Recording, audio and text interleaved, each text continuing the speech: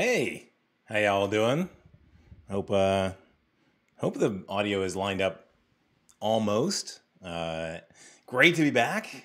Happy to be doing another live stream, and thank you for the shout outs on No BSTS. That has been a blast. Actually, that's been really fun, and it's good to get a lot of great feedback on that. And I'm excited. It's going to keep going next week. It's going to be pretty much all React from tip to tail.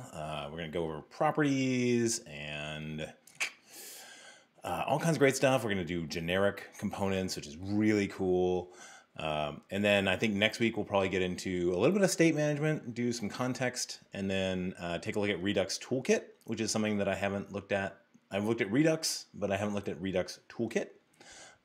So that's going to be pretty exciting. But I love that today it's all about the stuff that you folks have come up with and sent to me in terms of the cool Pokemon viewer projects that you've got. There's some really neat stuff in here. There is Svelte. I don't know if y'all have done Svelte. There's that, which is really cool. There is Xstate, which is really exciting to me because on the project that I'm currently doing, we just started using Xstate, or my part of it was to add in some Xstate stuff to monitor audio and video and keep that all in sync and with the buffering and everything else that you have in an HTML or in a web context. Keeping up with that and keeping that all managed was pulling my hair out with just sort of basic non-state-based tooling. So yeah, all right. Great to have everybody here. The number of people we get is awesome. So, okay, well, let's take a look at some projects. So I put in here projects with the person's name on our Discord server. So that would be Cheesecake. This is Cheesecake's project. And then his GitHub name. So if you want to go and grab this code for yourself, if you like it, then, or give, in this case, Cheesecake some shout outs on GitHub, feel free to do that. So let us check this one out. So, okay. Hope the font size is okay for everybody. I've been juicing up the font size so people can see it. I mean, for me, it's like huge, but it's cool. I'm good. All right, let's try this out. Hi, Ross. How you doing? It's so weird knowing that there is a 22-second delay between what I say and when you hear it. Whoa! Okay, that's a lot of color. I like this one. Okay, cool. Look at this, like cool dashes of color with the pink here and the oh, I love that. That is really pretty.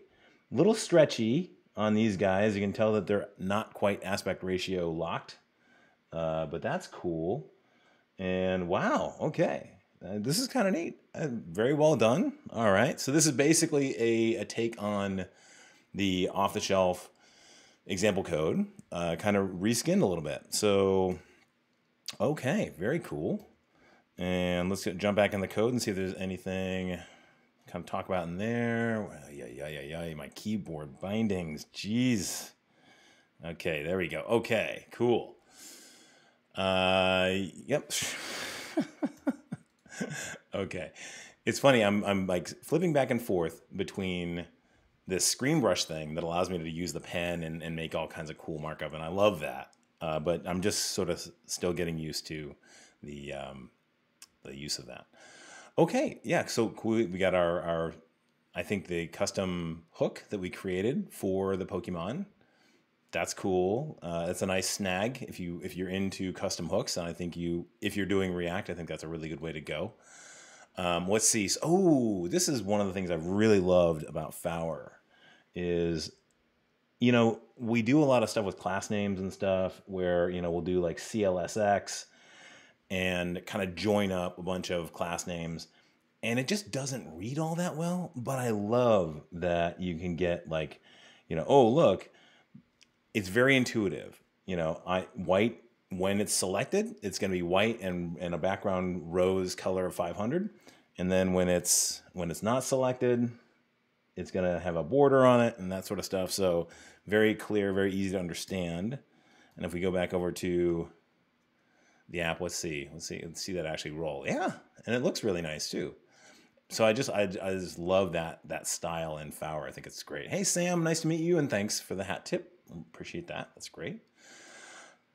Okay, anything else? So yeah, no, some good reskinning here. I like it. Very nice. Very well done. Okay, and as I all of this stuff you can snag for free and kind of work on your own. I think it's great that we got this huge set of open source projects that you can jump in on. Oh, actually, come to think of it, I did want to ask you guys or y'all, after we do a lot of stuff on React, assuming that I don't do anything on Angular, because honestly, I haven't done Angular in a while, and I'd probably look like a fool trying to teach Angular folks how to use TypeScript, since it's literally in their blood.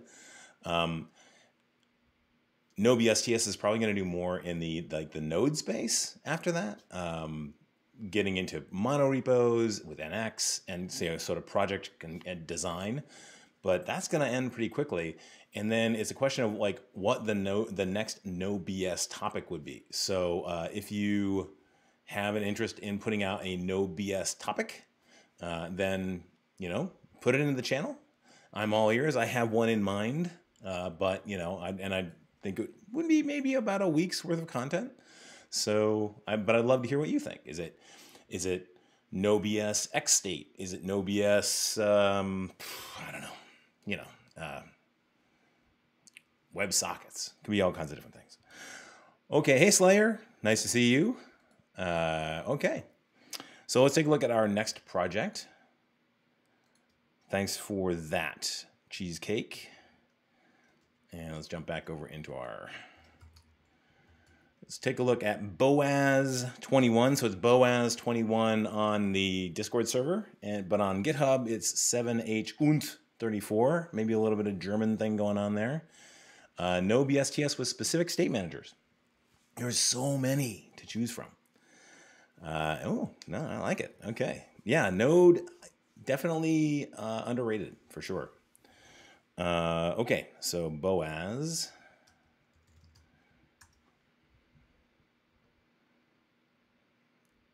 I wonder if I should put up the comments in the channel, so that when I'm reacting to them, you can see me reacting to your comment 22 seconds later. I know that a lot of streamers do that. I started to watch a lot of streams myself, just because I'm trying to keep up with all the Starship, Starbase, SN15 stuff, and it's like a live stream every day with that. Okay, so what has Boaz got going on? Let me see. Okay, so it's a React app again. I think this is the one that's got XState in it. So I think we can see that from the machine over here. Yeah, so that'll be cool to look at. So he's basically managing whoa, look at this. Got filtering the Pokemon. So this is really cool. Okay, well, let's try it out. Let's see how this looks in production. Let's give this a go.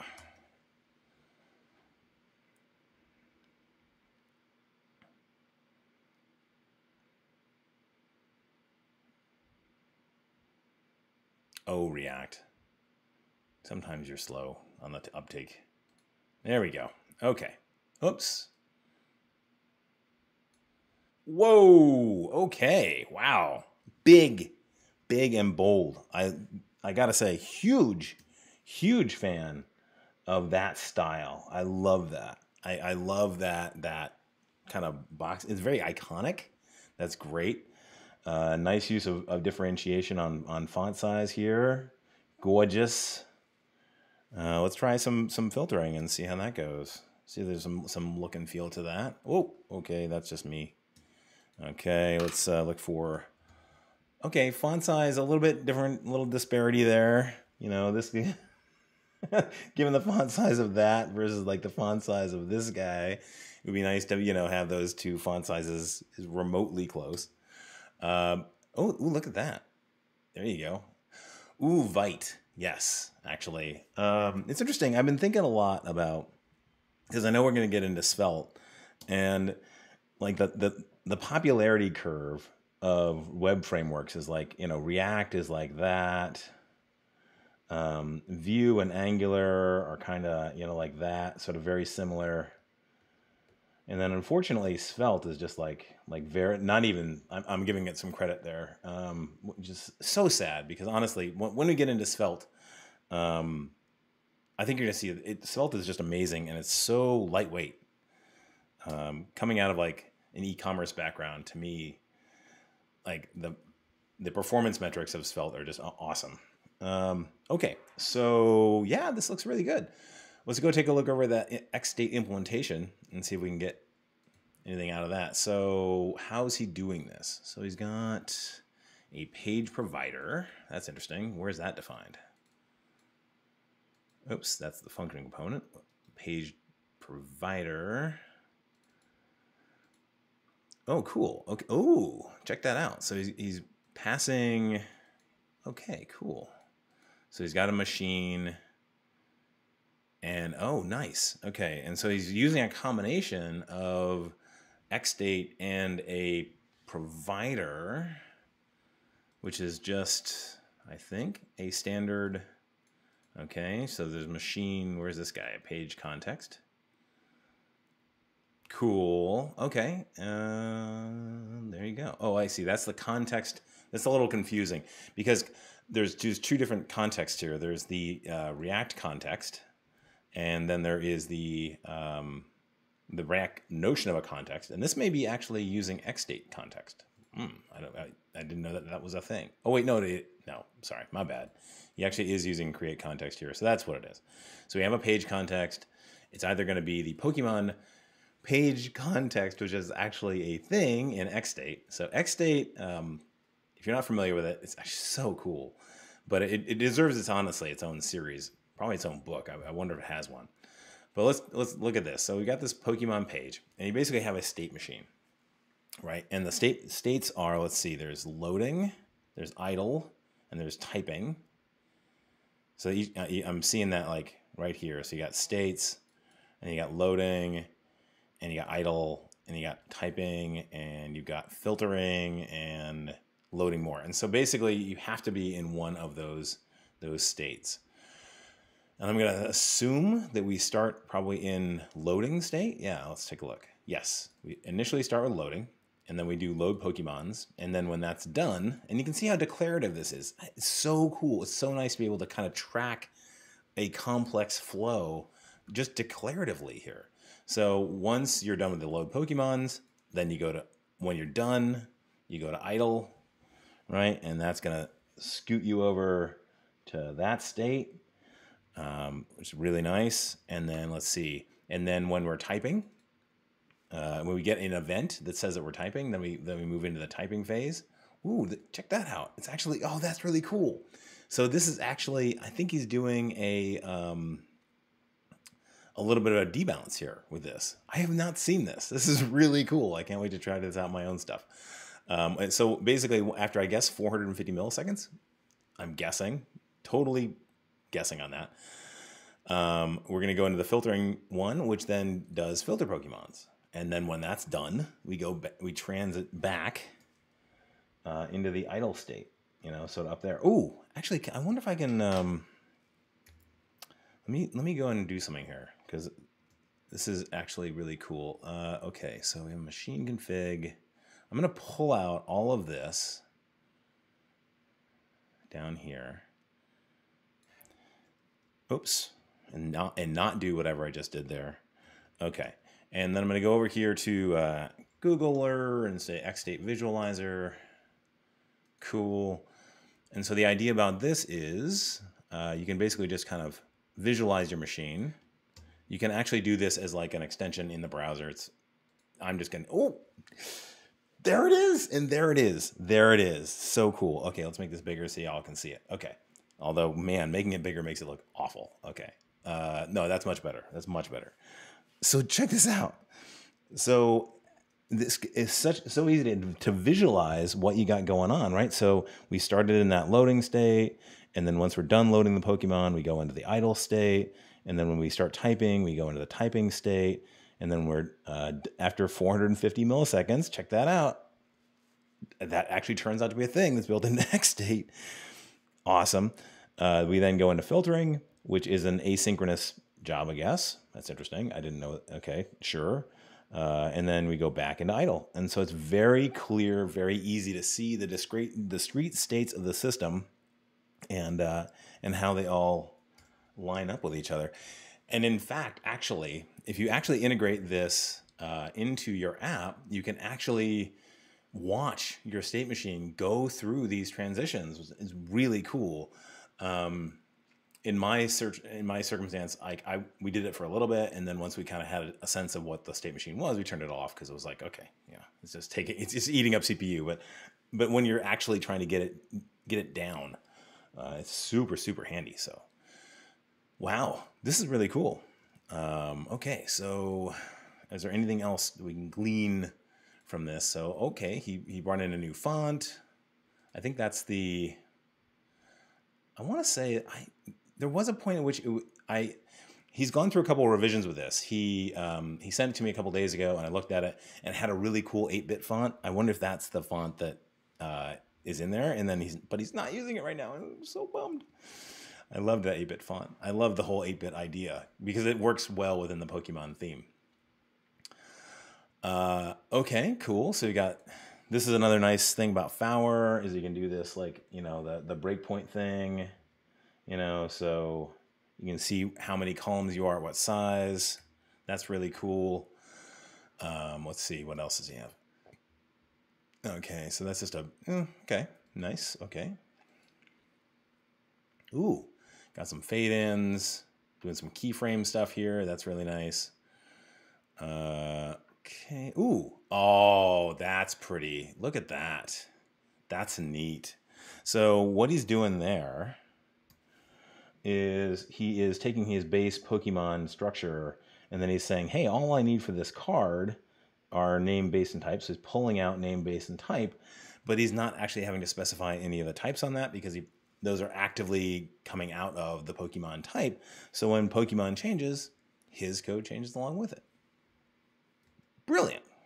Brilliant. Brilliant. Love it. Okay, some really cool stuff in here, width at certain sizes. That's great. Yeah, just really nice. Hi, Anthony. You're not late. It's okay. Will this video be uploaded? I can't tell you. Don't worry about it. Of course it's going to be uploaded. I haven't said anything naughty yet. So we're all good. As long as I can keep my mouth in check, this video will be uploaded. And I've been pretty good about that. Okay, so let's see, got a header in there, nothing exciting about that. Okay, looking pretty good. Oh, wait, hold on. Actually, we forgot to actually show like how we integrate with XState. So we got this. How do you send? There we go. Here we go. Here it is. So we're getting our page context, and that's got our XState state in it. And so in the loading state, then he puts up this nice little spinner. And then in the idle state, and then isn't that just great? It's so declarative. If it matches the idle state, then we say, and we have this particular constraint, no field, no filter data, then we show no results. So just very, very clean, very literate way to see what you've got. We should go and see. Yeah, here we go. Here's the search input. So this is going to need to send events to the machine. So let's see, where are you? Okay, where's your search input? Where are you hiding? Oh, is it a type on a box? What is that? Oh, it's an input. Oh, okay. All right. So let's see. I see. So his ref is a search input. How is this working? How is this working? Okay. Huh. Typing. Oh, there it is. So on change handler. But how's that getting from point A to point B? I'm so confused. On change. Oh, I see. Okay, so he's calling on change probably from the search input. There it is. That's how it's happening. Okay, cool. All right, so on change is nice. It's got a use callback handler. That's fantastic. So he's getting a keyboard event from our HTML input, and then he's sending a typing message to the state machine. And that's how like when you create this machine and then you go and send events to it, and then you get back the context, which is essentially the derived state of all that of all those changes. So, wow, really, really cool. Hey, this is some awesome code here. So I really heartily encourage you, if you're into XState, I mean, this is a really fun little example to kind of riff off of. So to, snag this off of GitHub, I'll put the link in the description or whatever, but I think you can, if you just want to grab it now, like this is the GitHub user that you're looking for, whatever this means, 734, probably in my GitHub history. But jump on over to their repo. This is going to be public because I was able to grab it. And then you can play around with it and try out your own XState stuff if you're into the combination of XState and React, which I certainly am. Huge, huge fan right now. Just because it reduces complexity phenomenally. Okay. So that was that one. And we got the XState visualizer, and we got Cheesecake's one. Let's take a look at one more. So you might know him as Shadow Craze on the server. Just recently got a new job. Congratulations, Shadow Craze. Is it easier than Redux? Is this easier than Redux? I think they're trying to solve different things. XState in particular is a finite state machine, and that is the way that it models the world, right? You have to be in discrete states, and you have to have well-known transitions between states. Where I would say Redux is much more of just a state manager, right? You've got a piece of state or a lot of state, and then you're going to go in, and it's a reducer, right? That's the one thing that I think people forget, that it's a very, very, very simple model. It's basically your Redux is basically you can have state. You have a state, and you've got actions, and those go into a reducer function, into the two spots of a reducer function, and out comes new state. And you just can't get any really easier than that. And the really cool thing is that's exactly how other things work, like array reduce is exactly that thing, right? You think about, God, my handwriting is horrifying. If you think about array reduce, right? Array reduce is just, the current, what do we call it? The accumulator value, and then the next value, and then you give it some sort of function, right? It's going to be new value plus accumulated value if you want to just add up some numbers, and then the initial state, right? And this is a reducer,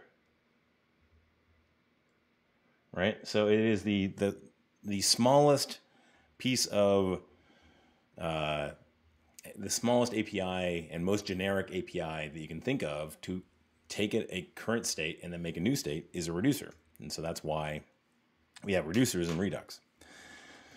Anyway, okay. So let's take a look. This is a Svelte package. So this is a different thing entirely. This is not React. This is Svelte.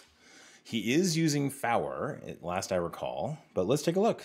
Let's go check this out. So, of course, a little different. We use Yarn Dev, not Yarn Dever, Mr. Harrington.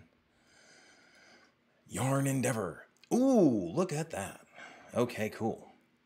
I wish I knew more about Pokemon, because all this would mean great things to me if I understood Pokemon.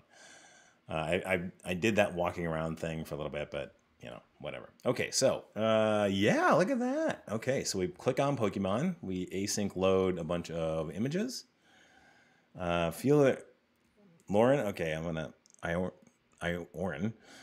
Feel like in many ways I have app state, but nowadays the key is how to separate server state from client state, and that's why React Query and SWR is trying. Okay, yeah, interesting.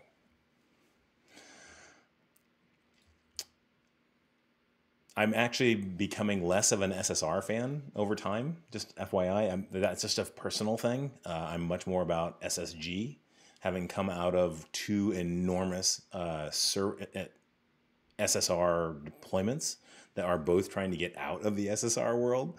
Yeah, the whole like SSR slash server state versus local state and all that stuff. Yeah, I have strong opinions about that. Yes, I love the classic look too. So let's see. Yeah, okay. Let's go and filter something here. Bulbasaur. Turns out Bulbasaur is in the basic trading game, which is good, I guess. I think that's what I'm within that set. That's one thing. I don't know what set I'm in. There's no visible indication of the state. It's very beautiful, though. I'll get that. And lots of animation. I like that. Is there something going on with Pokédex over here? Whoa. Okay. Alrighty. Somebody's having fun with 3D transforms there. Nice. Okay. That's visually intriguing, huh? All right. Very cool. Nicely done, Shadow Craze. I approve. Okay. So let's take a look at Svelte, assuming that you don't know much about it. So Svelte is, yeah, it's essentially like, boy, you're augmenting a page. So your basic unit is a page, and then you add on your script, and your script is going to work. I don't know. I don't know what I'm trying to say about this. It's very different in terms of like the framing of how you write your code, right? You're writing it basically as a script tag on the page, which is fine. Okay, so we got your router, and that's what's going to give us the card sets versus the Pokédex. Let's see over here. So, okay. Let's go to the home page. And yeah, okay, so this is starting to be cool. And there's some interesting things here. So let's see, we have a filter. And okay, so card list. I think what's happening here is anytime filter, yeah, it kind of looks like view. Does it look like view? I mean, view still has like it has like a template section. I mean, this is basically, you do away with even the template section. It's like there's the script tags, which you don't even need, and then there is the HTML. So there is a cute little thing going on here. This is, if I recall correctly, it's been a while since I've done Svelte, but this is reactive, and I think it basically means that if you see any changes in any of this stuff, then you rerun this and regenerate card list. So that's kind of get that, it's sort of built-in interactivity, or reactivity, I should say. Actually, one thing worth looking at. Let's zip back to the site for a second, just so you can see like what the big deal is here. Like what's the compelling thing? Like why would you want to use Svelte?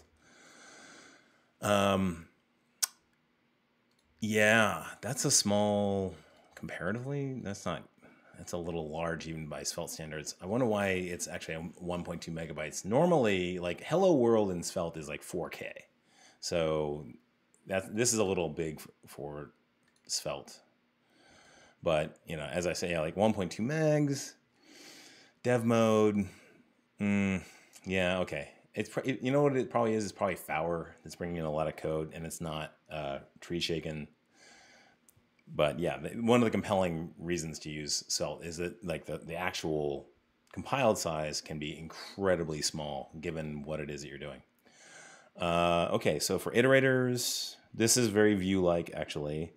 You get your sort of each kind of thing in there, right? Like that. Conditional sections, pretty literate. But again, if you're going to do that, if you're going to invert the model so you don't have like, it's not JS with HTML, it's HTML with JS in it, then you're going to need some sort of like macro tagging like this in order to get, conditionals and looping and all those constructs that you need to make a page that's dynamic. Okay.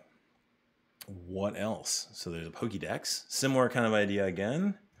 You've got your reactive components up here, more of that. You can actually, I don't think he's done it here, but you can reuse a lot of stuff. It's you're not constrained in that way. And let's see. Oh, let's go take a look and see what's doing that 3D flip thing. I want to see that. Okay, so, ooh, there we go. Back face visibility. That's what it is. I've actually done oops. Good seeing you, Tomas.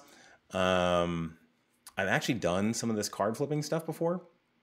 So that's what you get. You get back face visibility, and then you want to do 3D flipping, but then you have to have a transform in here somewhere. There it is. There's your rotate Y 180 degrees.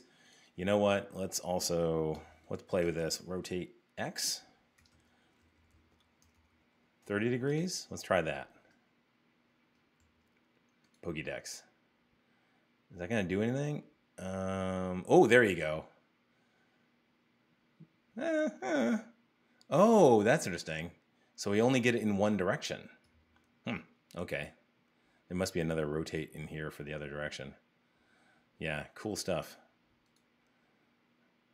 Why? Oh, maybe I need to I would need to, I see what it is. Okay, I would need to unrotate it then.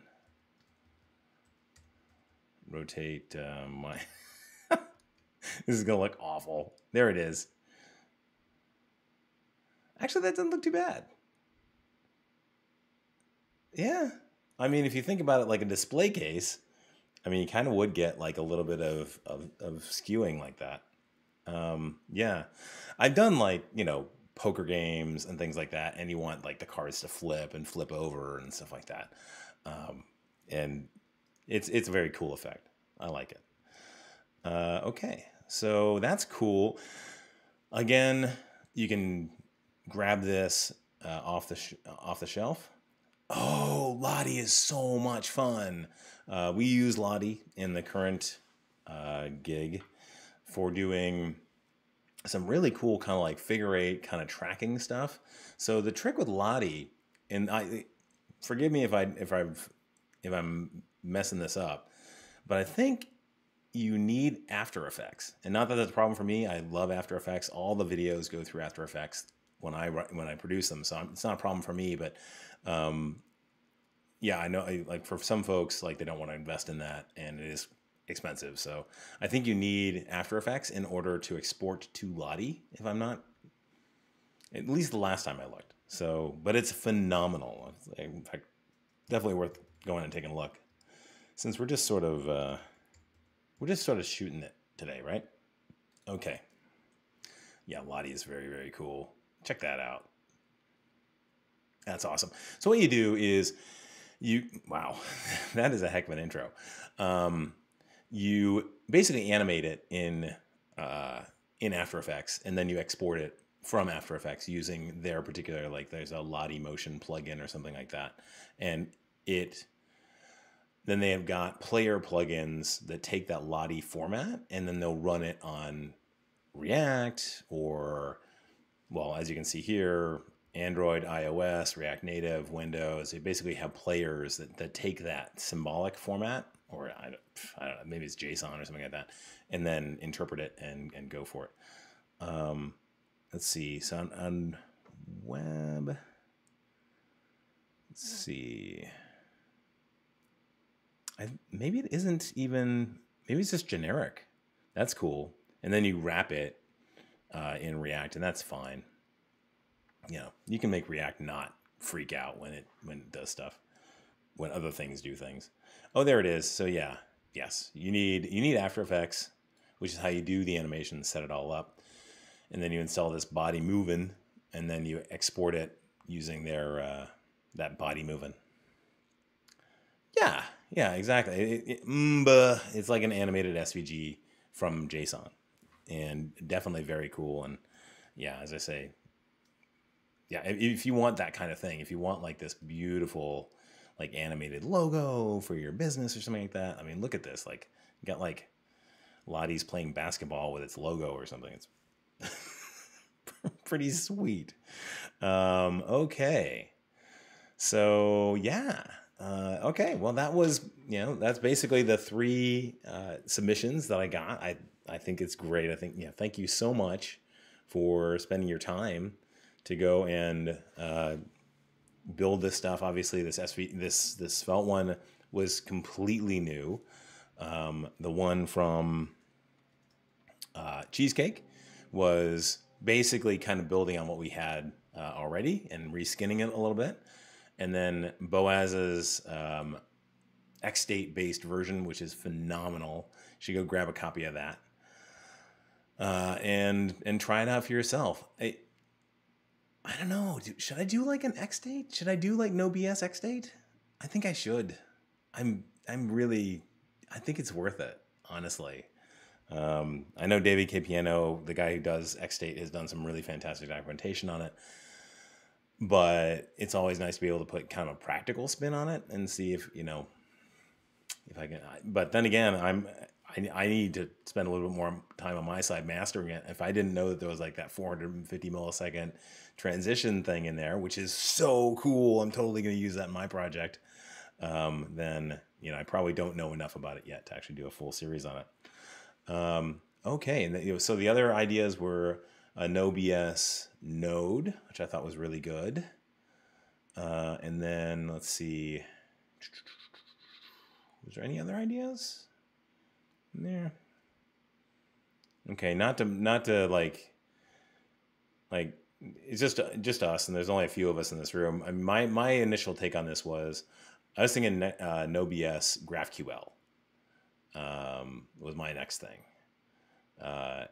Because I think GraphQL is really cool, particularly in how it integrates with. I think it's really good with TS. There are some really good. Well, there you go, something for the back end, right? So, hey, it's Cheesecake. Hey, Cheesecake. Something like no BS GraphQL, where we talk about how to use the client, or how to make the request first from the client, and then go build out a server. Build out a server first using like a text definition, but then I think there's been, as I recall, about 3 months ago, there was a really cool new project in the GraphQL space that allow you to kind of symbolically or use metadata to create your schema, and then it would generate out the Typescript definitions for you and keep them exactly in sync, which I thought was really cool. Well, thank you, Anthony. I appreciate that.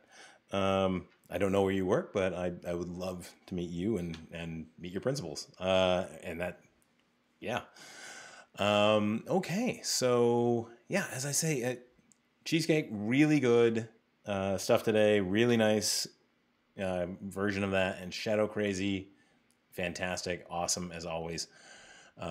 Svelte version of it, and of course Boaz 21 with your XState stuff.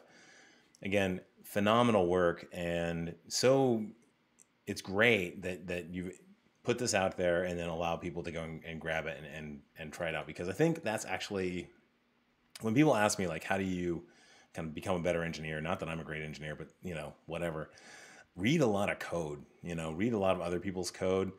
And so if you want to learn about XState and learn a lot of stuff like I just did literally in the watch in just doing this, going through somebody like Boaz's code there is really cool, because you can learn a lot and see a lot of stuff that you didn't think, or that you thought you'd have to do on your own, like a debounced delay of 450 milliseconds, which I think is long, but whatever. The fact that that's built into XState, that is so cool. GraphQL code gen. No, it wasn't GraphQL code gen. It was, I'll have to go take a look, but I've definitely seen GraphQL code gen. But this was a different one again. It will definitely be in the series. And it would be kind of later on, because I think the sort of still the off-the-shelf sort of Apollo server stuff is still text-based, which I don't think is all that great. But this gets around that, and you actually you define your schema by creating JavaScript objects, and you say okay, here's I'm going to give you customers, and here's my resolver for customer, and if you want their address, then here's a resolver for that. And the really cool thing is that it actually goes and generates the TypeScript types for you on the fly. Okay, customer is going to be a string because you said it is a string in the metadata.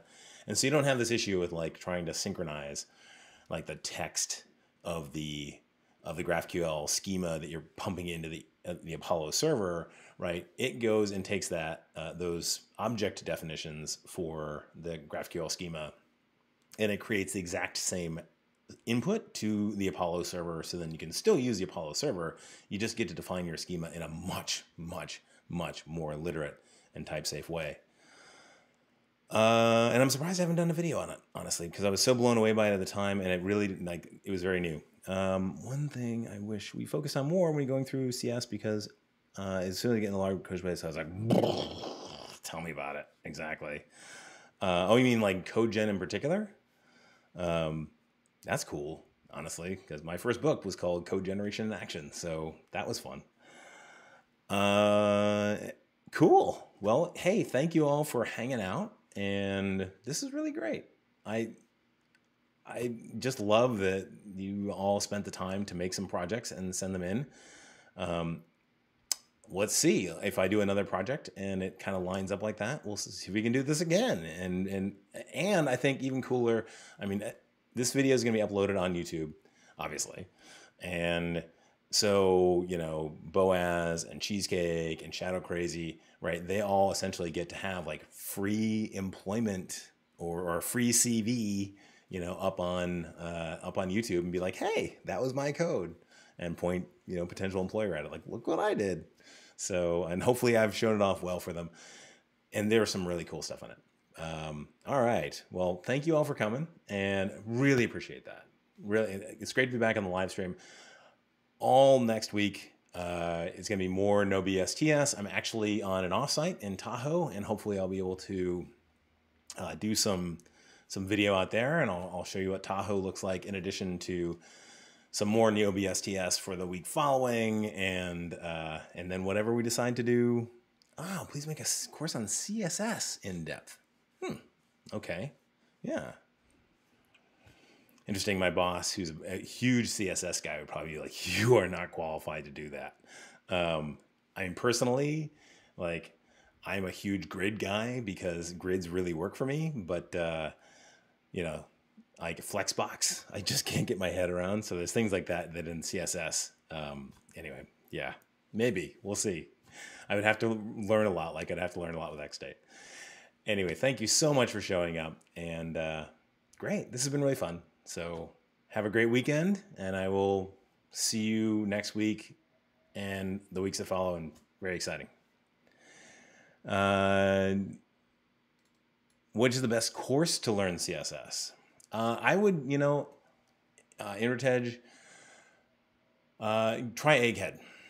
If you're into that sort of thing, if they've got something on CSS, the Egghead does a really, really good job, and they're really good with mobile in terms of like their screen sizes and all that sort of stuff. So when I tend to learn stuff, if I'm going to do the video course thing, I learn from Egghead. So, all right. Thank you so much, and we'll see you next week.